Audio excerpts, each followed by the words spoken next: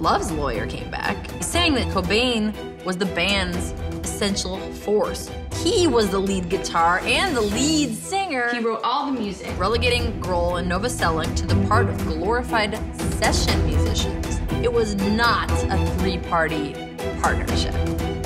Wow. Good. That must hit these guys deep. They thought she was crazy and wanted Love to get her head examined. Literally. The guys are coming back and saying she's too incapacitated to even have any say in any of the matters. And they actually order a psych evaluation on Courtney, or at least they try to. The judge denies it.